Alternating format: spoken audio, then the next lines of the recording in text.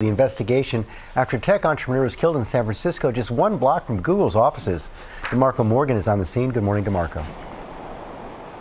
George, good morning to you. Those honoring the life of the victim by leaving flowers here at the scene where it is believed Bob Lee collapsed.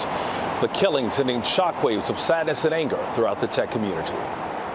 Overnight, authorities confirming tech executive and investor Bob Lee was stabbed to death in this downtown San Francisco neighborhood. The father of two daughters and Cash App founder played an integral role in developing the Android platform, serving most recently as a top executive at cryptocurrency MobileCoin. I'm Bob Lee, and I'm MobileCoin's freshly minted, not mine, that would be Bitcoin, Chief Product Officer.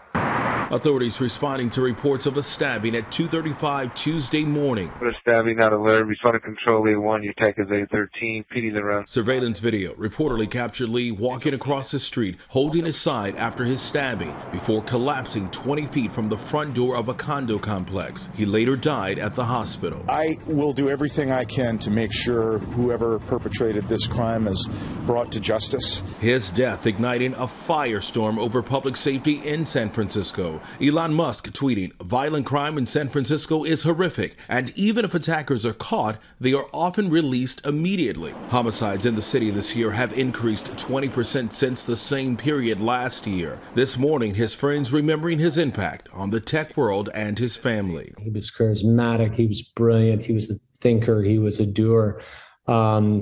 His dedication to his kids was first and foremost. Bob was Father of the Year.